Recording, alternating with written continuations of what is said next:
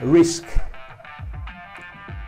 Many friends of mine talk about risk in one way. They see risk on the things that they want to do.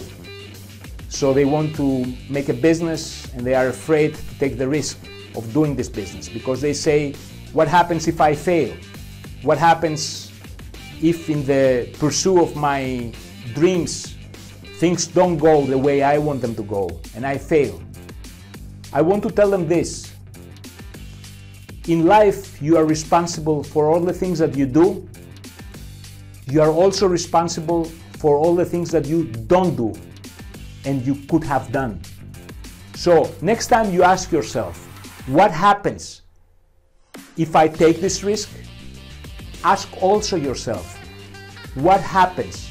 Where am I going to be if I don't take this risk in 1 year, in 2 years from now?